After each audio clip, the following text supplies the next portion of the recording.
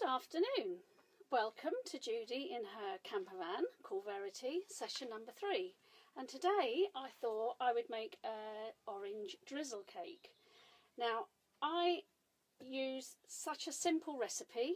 So basically everything's already weighed out, and you just have to remember, if you want to do this, it's 8 ounces of self-raising flour,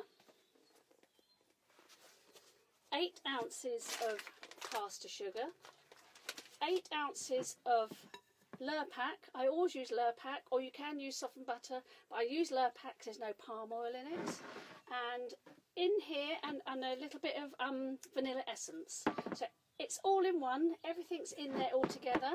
And then I'm now going to add in 4 eggs already cracked. And I'm going to have to apologise for the noise now, because I've actually got an extension lead into the campervan so I can whisk this all together. So hopefully it's not making too much noise, and it's ever so quick. You just blend it all in. I don't know if you can see behind me, we have the 3 bears now. We have Little Bear, Big Bear and Old Bear. So they come in to see me, they come and join me in the campervan when I do my cooking.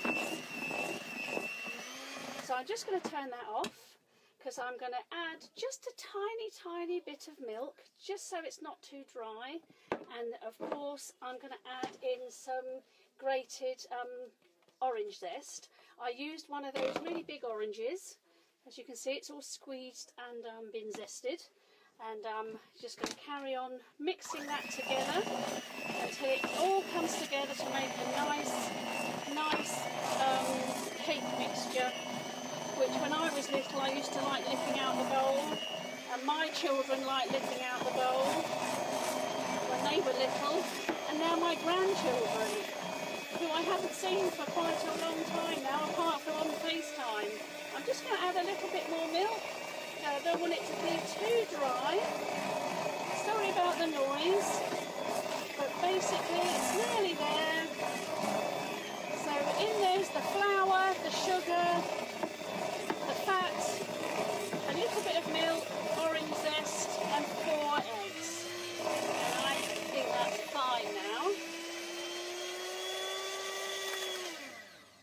And that's I'm just going to let the little bits come off the mixer, so not to waste any. And then just hold on a minute, I'm just going to scrape around the edge. So it's, as you can see, it's made a really nice cake mixture, not too dry. I already have prepared a loaf tin with greaseproof paper in. It's a very old loaf tin. This was my mum's, so she had it quite a long time. It might have even been my nanny's, but it said it's a 9 3/4 inch loaf tin.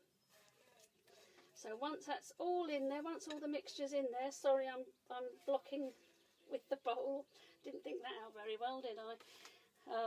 But basically squidge it all the way around into the bowl, into the loaf tin, and when it's all in, I then I'm going to cook it put it in the cottage and bake on 180